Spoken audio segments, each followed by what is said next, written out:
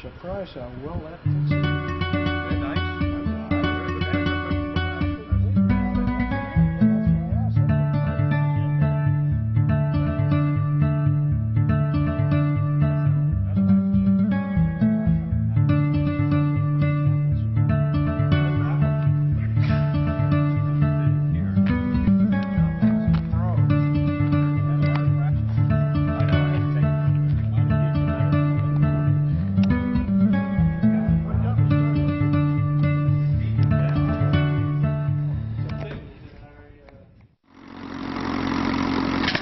The AR-6 is my Formula One pylon racer design. It first flew in 2005.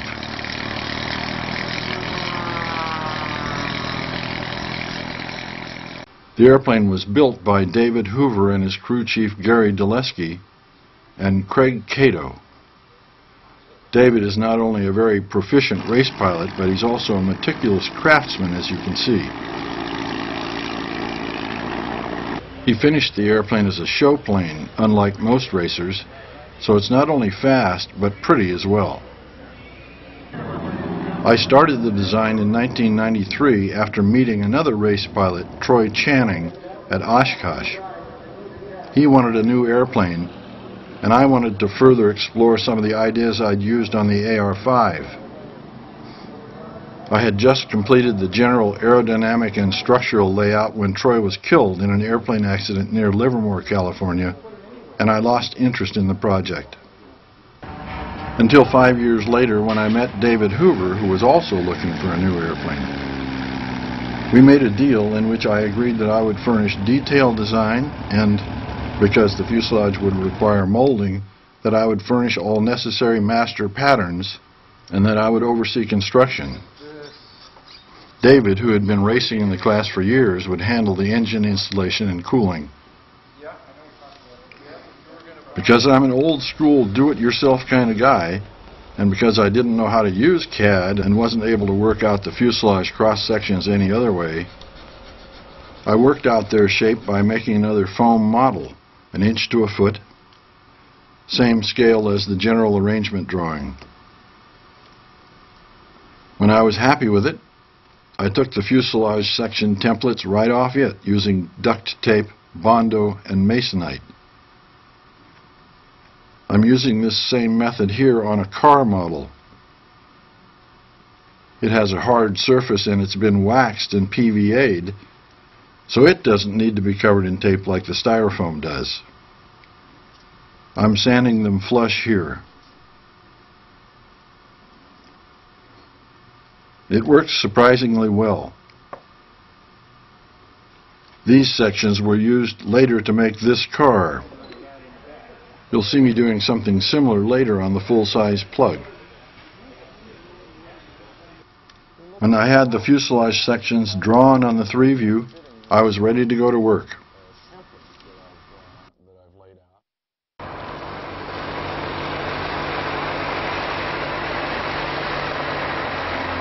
The big difference between the AR-5 and the AR-6 is in the fuselage.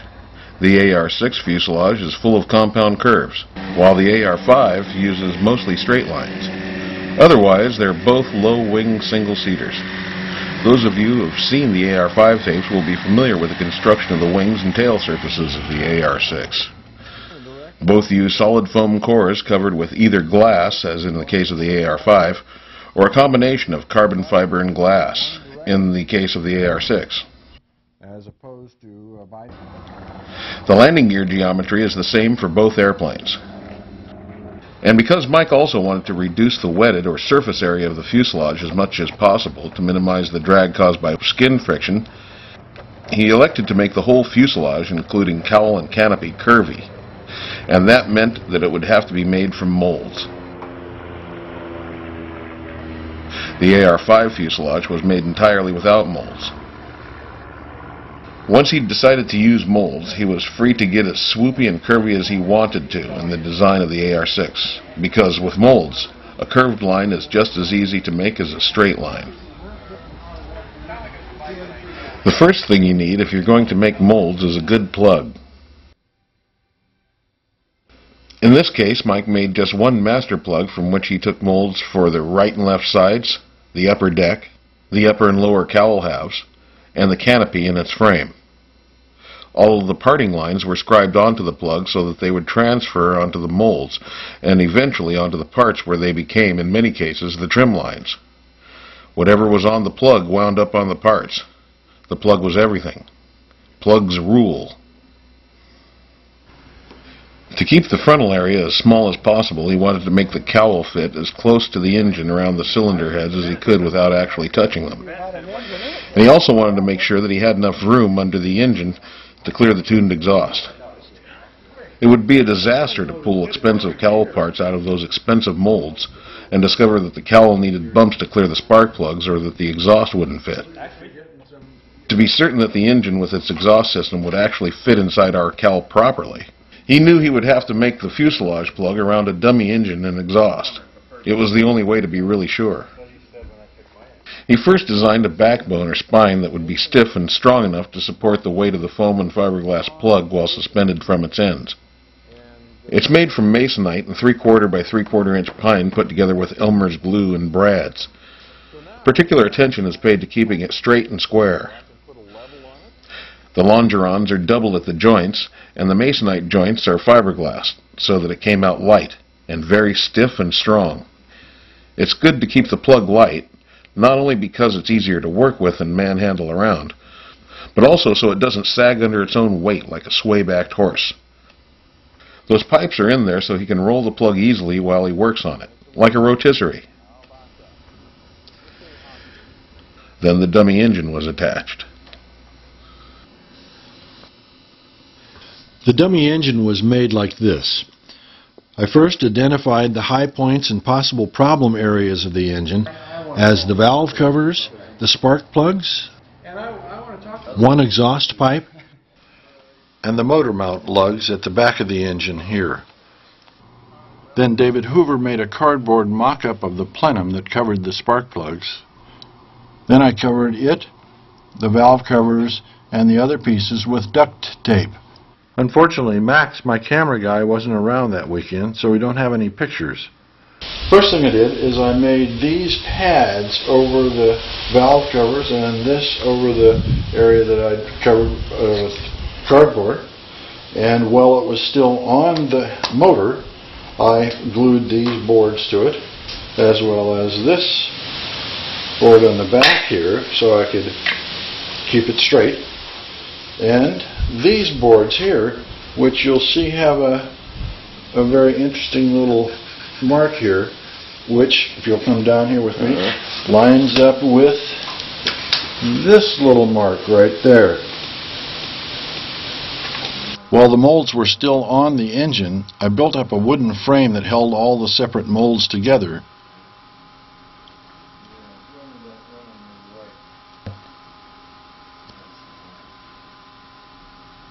And I indexed the whole works to the back of the propeller hub in front and to the back of the crankshaft at the rear of the engine.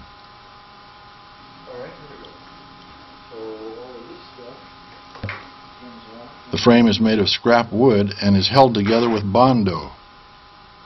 Bondo is a very versatile material.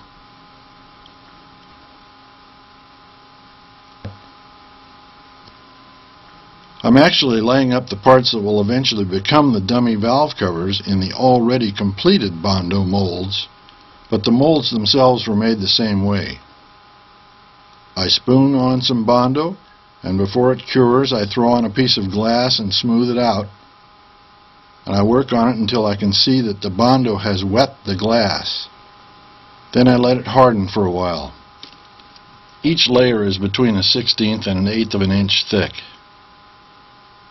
When it cools in a few minutes, I repeat the process with another layer of Bondo and glass. After 3 courses, it's done. Building it up one thin layer at a time like this minimizes shrinkage and warping, and the glass in between each layer adds strength and prevents cracking. I then Bondoed a board to the back of each of these parts so that I could later Bondo some supports to them to complete the dummy engine. With all the parts clamped back into proper position on the frame, the whole thing was carefully jigged into place on the spine.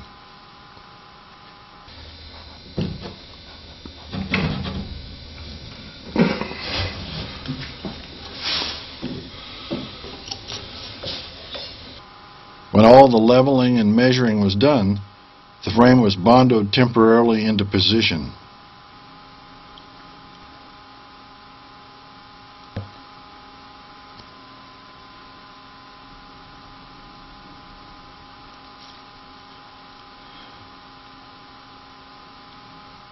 Masonite pieces were then fit and Bondoed into place to support the cylinder head parts, and the exhaust and casting parts were similarly supported.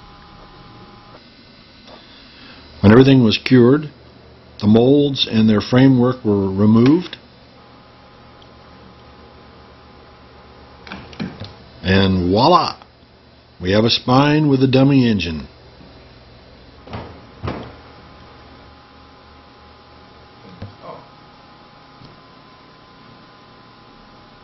Now it was time to cut and glue some foam. Mike started by lofting the fuselage sections to full size. He did this by simply shooting the drawings on 35mm slide film and blowing up the slides. They were then traced onto painted masonite, the kind they sell for bathrooms. Templates were made for the top and the bottom, and for the sides and the top view. That's 1 pound density beadboard. It can be obtained in very large blocks. Mike thinks it carves nicely, and it is considerably less messy than 2 pound density urethane. Those templates were used to rough cut foam blocks. When rough cutting like this, they use a wire that is simply stretched between 2 handles. It doesn't have a bow pulling it tight, so Mike and Max have to pull against each other to keep the wire tight. It's not very accurate, but it's quick, and it's fine for roughing it out. At this time, we hot wire in the center line deep enough so that we can carve as far in as we need to, and we'll always be able to find the center line.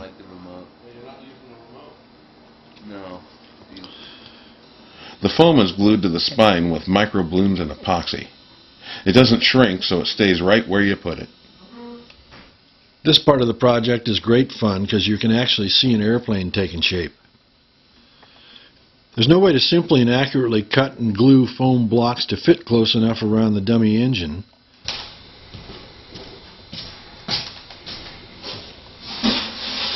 So we'll use pour foam here. I've cut a piece of cardboard roughly the shape of the bottom of the cowl, and I'm duct taping all the seams inside and out. This foam is powerful, and it can pull a sloppily made seam apart and spill out all over the floor. I generally don't like sanding and shaping pour foam because its density varies so much that it comes out hard in some areas and soft in others, and it's very difficult to carve. It makes it difficult to get a smooth surface, but sometimes it's still the best way to do it, and this seems to be one of them. So we pour. This is standard tap plastic pour foam. We call it Go Like Hell foam around here. Yep.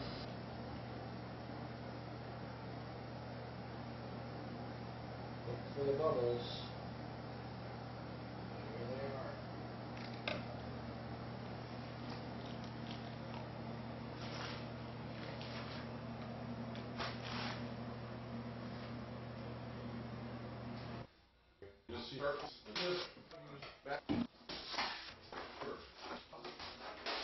The bottom of the airplane is almost flat here, so I have to take it down very slowly and make sure that I keep the bottom level. The top is round, so I can get away with eyeballing it as I take it down to the proper profile. Before I can start using the section templates, I have to do enough rough cutting to get them on.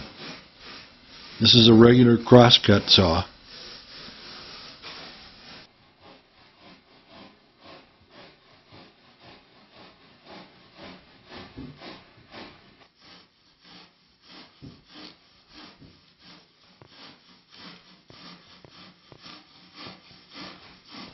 When I've taken off some of the largest and most obvious parts, I switch to a serrated knife.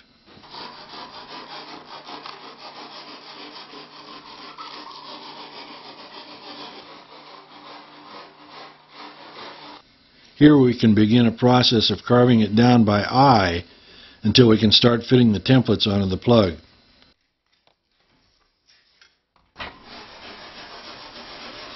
It was different with the cowl, though. I didn't have to use templates on it. I just whittled away till I found the engine. It was pretty easy. But on the rest of the fuselage, I was careful to work down to the templates very slowly. I could carve all the way down only where the templates go, and then bring the rest of the surfaces down to match their level, but I make fewer mistakes if I take the whole thing down together.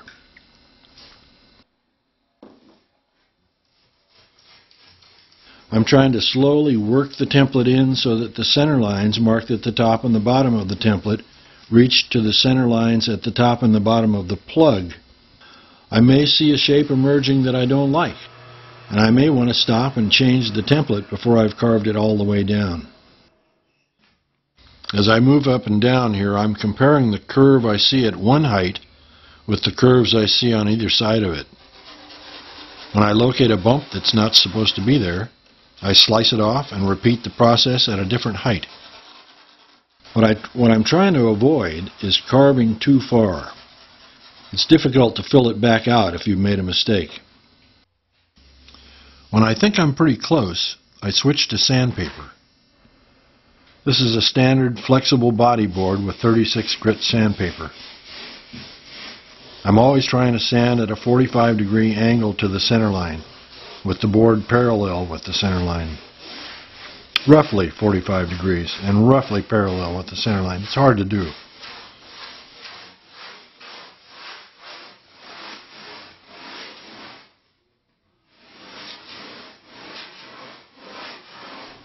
I sand for a while where I think it's high, and then I check it with the template to see where the new high spot is.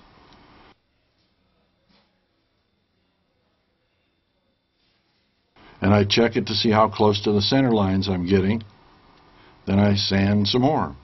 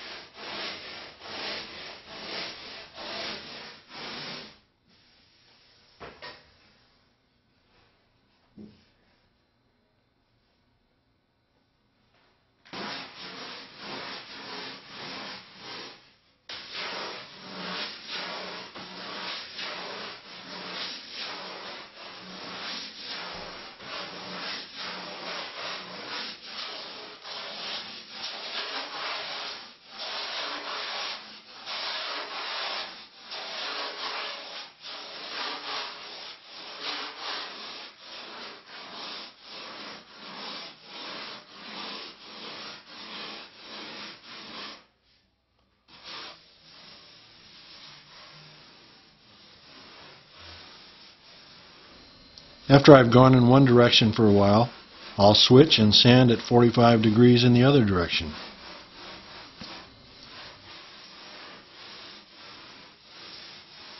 You can see the bumps better sometimes under different light.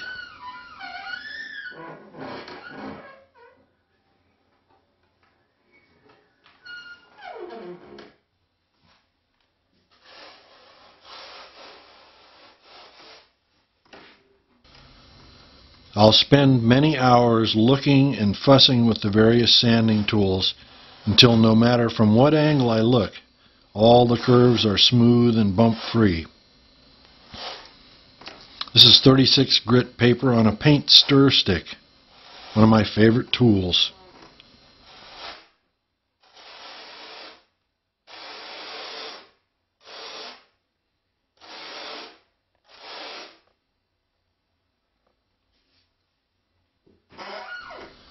Lots of looking and fussing.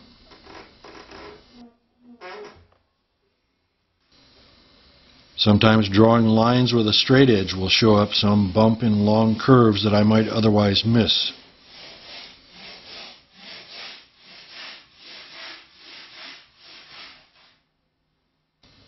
As I work out the shape between templates, I often change the shape at the templates, so those changes need to be transferred back to the template using Bondo. That's duct tape over the foam.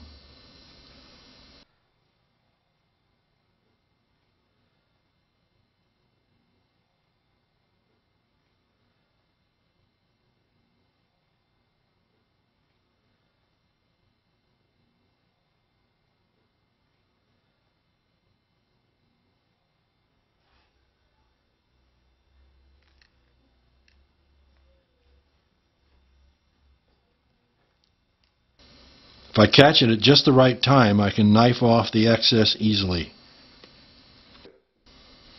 When I finally think it looks okay, it's time to go over to the other side and try to repeat it.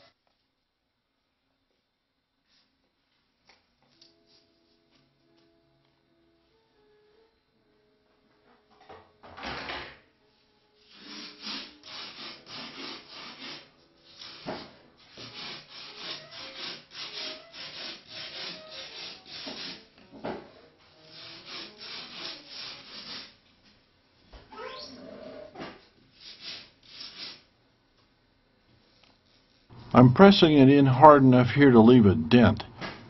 Then I'll sand until that dent goes away. It's typical of me that I'll make some subtle changes on the second side of whatever I'm working on and wind up liking it better than I like the first side. So then I have to go back and redo the first side. It happened on this project too. So I had to make those changes in the templates and go back and recarve the first side. I wish I could just get it right the first time, but doing it over usually makes it better, no matter what it is.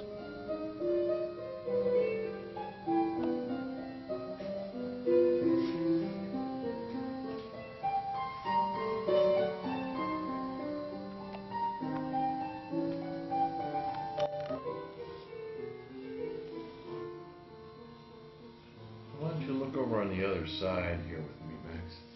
Let's see what I see over here. Okay. The result of doing it over this time was that we were able to lower the bottom edges of the canopy and improve visibility for the pilot. So it was worth it.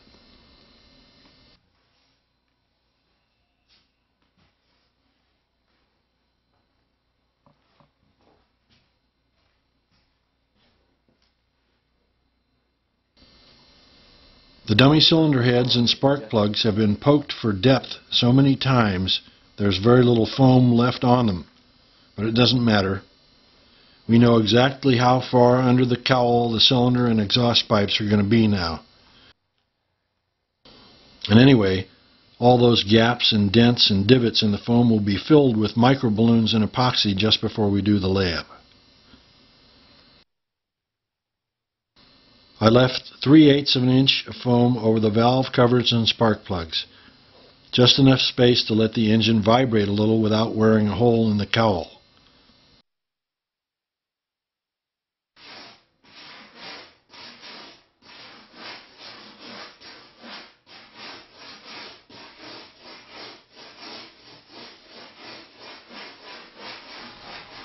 In general, what I'm trying to do here is leave just enough room for the pilot's head.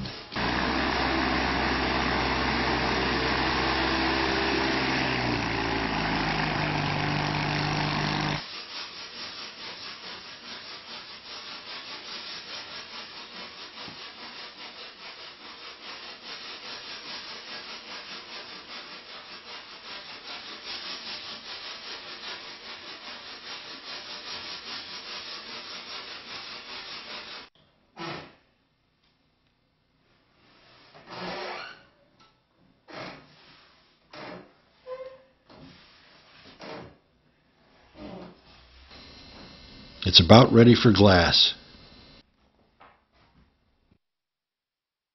This is a big layup, so it requires help. Only epoxy can be used on styrofoam, so the holes are filled with epoxy and microballoons, and then the entire surface is squeegeed with a thinner epoxy and micro mixture to seal its surface and prevent the foam from drawing epoxy out of the fiberglass layup they're going to apply next. The micro also helps the glass to stick to the foam, so they don't have to worry about it falling off on the floor before they can get it wet out.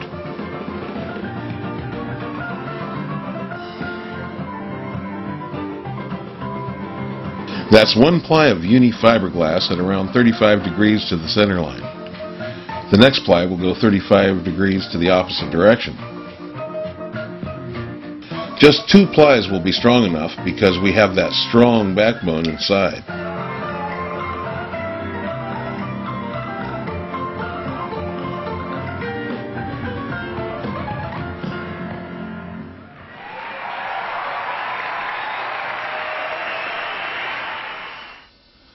Now I can finally see some reflections. It looks good.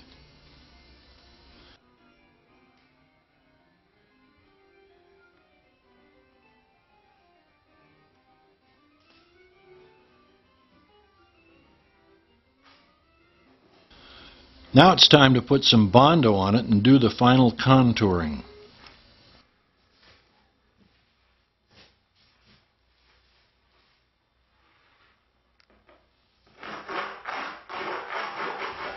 No matter how smooth I think it is in foam, It will have low spots and they'll need to be filled.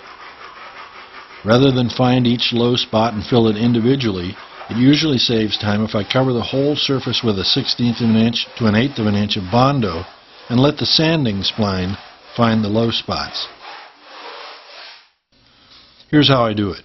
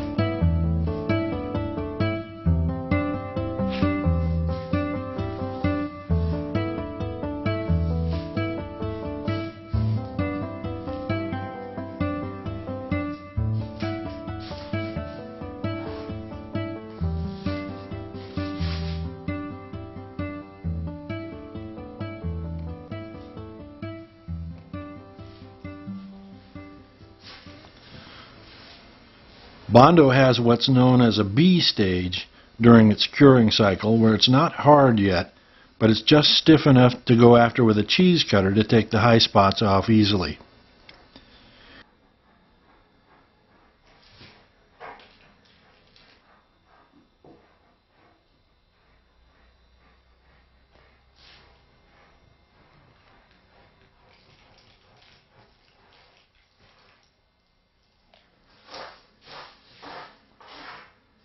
It takes just about that long to harden enough to start sanding without loading up the sandpaper too much.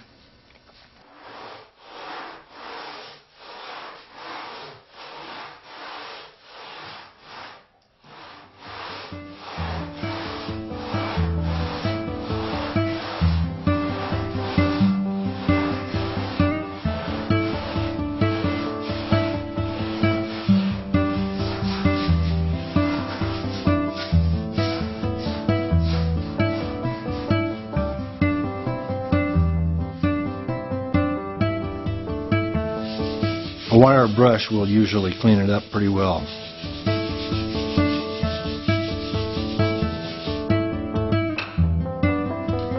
It's good to work fast because the Bondo is getting harder all the time.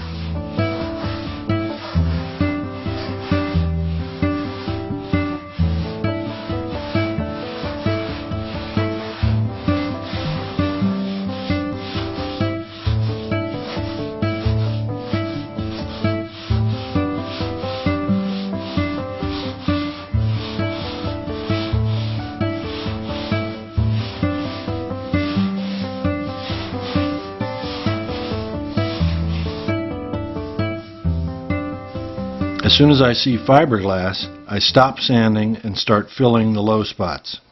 I try to remember not to attempt to sand out the low spots. But before I can add more Bondo, I need to scratch away the waxy surface of the cured Bondo, or the new stuff won't stick.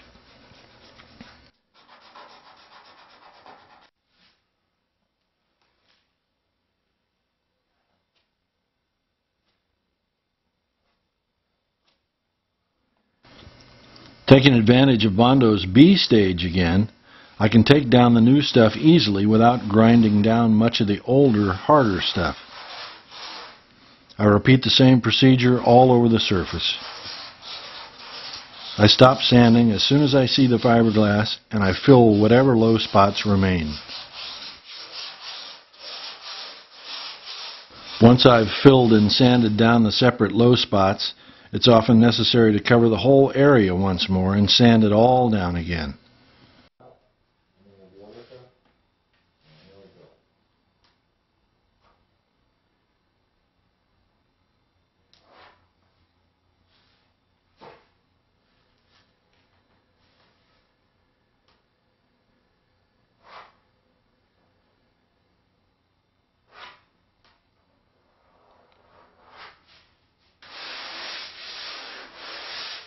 This sanding spline is made of foam rubber sheets contact cemented together.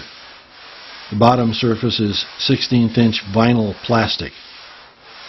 It works well in some situations to smooth out a pesky curve.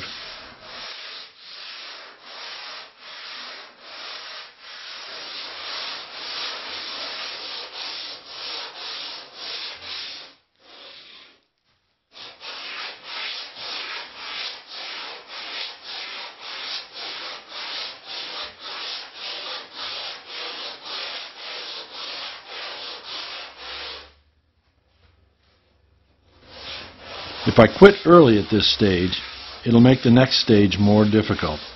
So I keep putting on Bondo and taking it back off again until I'm satisfied that the surface is straight and lump-free. Then it's time to shoot it. I'll shoot 3 wet coats, come in the next day and sand them out with 80 grit paper, and then shoot 3 more, and this time sand it with 180 and finally 320 grit. This is a polyester primer surfacer called Morton's Eliminator. I use it because I'm used to it, and because it allows me to build fairly thick coats, and, although it's a little harder to sand than more modern polyurethane primers, it's a very hard and durable surface. I use the same sanding tools as before, being careful to sand at plus and minus 45 degrees.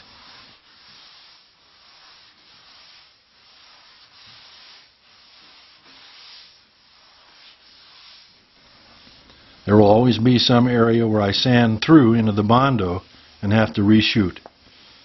It seems to go on forever, but it's not done until it's all one color and it's all smooth.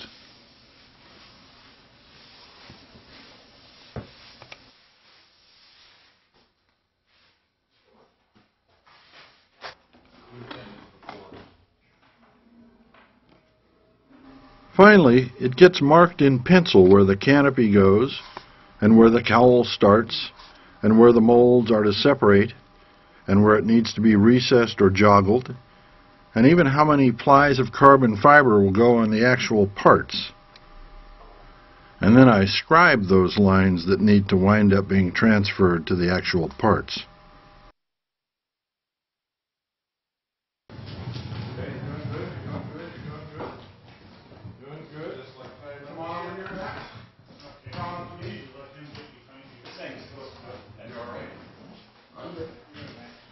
Looking good. Come on. Well,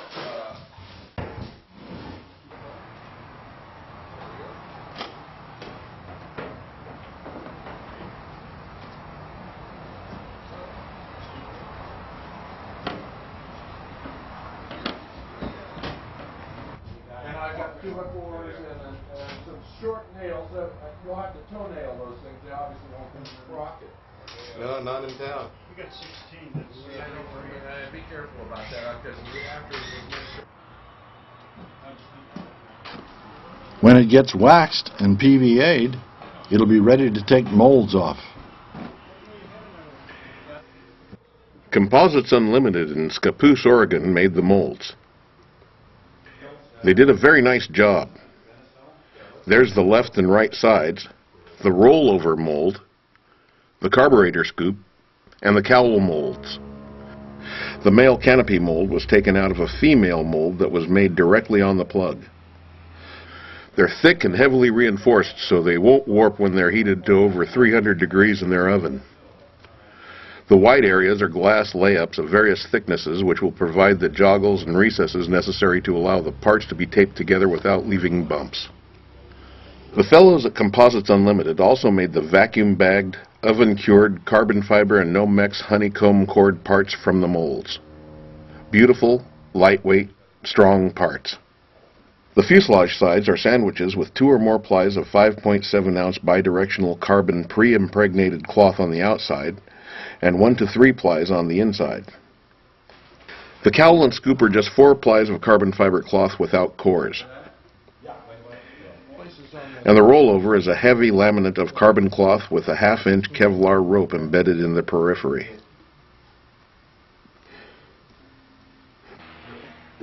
Phenolic hardpoints are incorporated into the fuselage sandwiches where the wing mount fittings and the seat belt harness will be bolted. From this point on, owner David Hoover and his crew chief Gary Dulesky took over the project in David's hangar in Hayward, California. They began assembly by making and installing the foam and fiberglass upper longerons,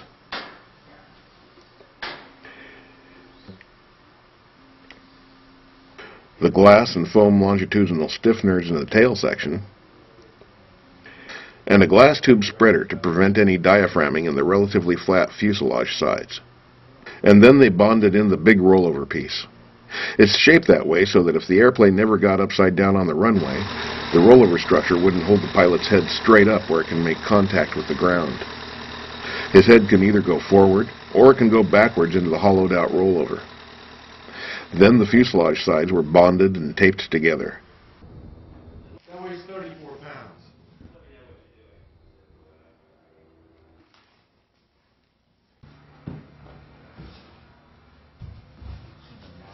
I haven't even touched it. None, you know, yeah. No, not. Yeah. I mean, his hand is flushing. The firewall is 1/4-inch birch plywood, glassed on both sides and reinforced on the inside with extra glass, and foam and glass gussets where the motor mount is bolted.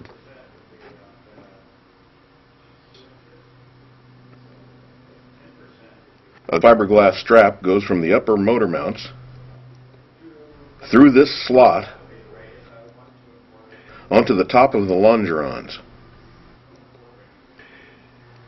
The fuselage is then cut out to mount the wing. The cutout area is fitted with glass and foam sandwiches that form the pilot's thigh and calf support and tie into the wing lift fitting bulkhead. The main spar lift fittings are bolted to phenolic hardpoints embedded in the bulkhead as well as in the fuselage sides. Similar hardpoints in the fuselage sides carry loads from the trailing edge of the wing.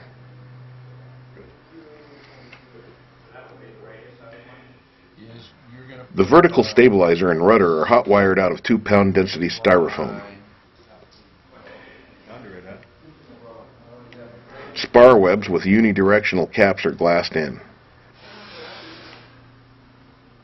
The tail wheel is hard mounted in this glass pocket. A glass rear spar is bonded to the foam, and the whole works is covered with 2 plies of uni-glass. The horizontal stabilizer has a foam core, a 1/4-inch solid maple front spar, and a glass rear spar. It's covered with carbon fiber cloth. The vertical and horizontal stabilizers are mounted to the fuselage with foam and glass. The rudder is fitted with a mass balance that swings back and forth inside this fairing. The fairings on the rudder also double as the attach points for the rudder cables. Right up against the...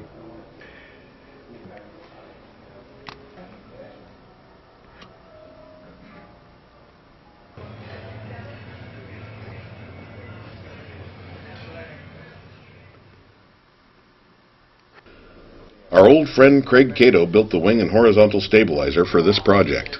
He did a great job. The extra long flexible wing is designed to resist what's called washing in as it's loaded. Pylon racers spend much of their time in steep turns pulling very high G loads, often in rough air. If the tips increase their angle of attack when the wing is loaded, they will take a bigger bite, lifting more, thereby amplifying bumps and increasing the load on the wing. This creates a very rough ride in turbulence at the very least, and in the worst case can dangerously overload the wing.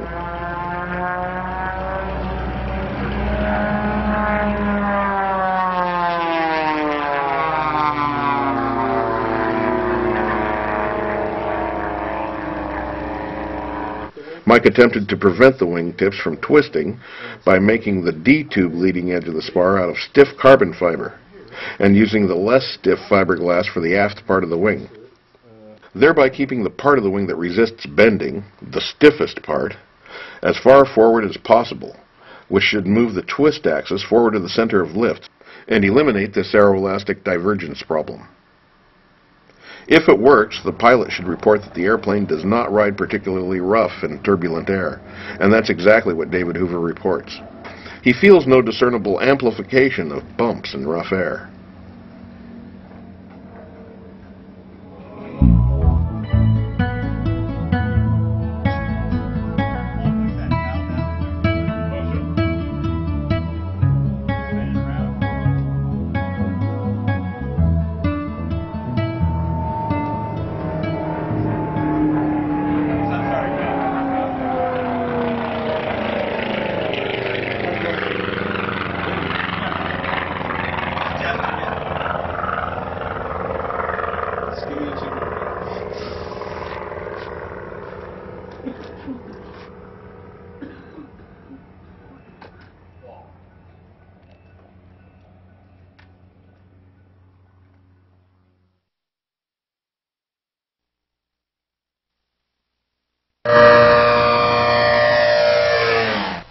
The AR-5 videos don't just explain the unusual performance of the airplane, but how it's made without molds, using simple tools and techniques that can be applied to race cars, boats, motorcycles, or airplanes, or anything else that needs to be light and strong and smooth. We hope you enjoy.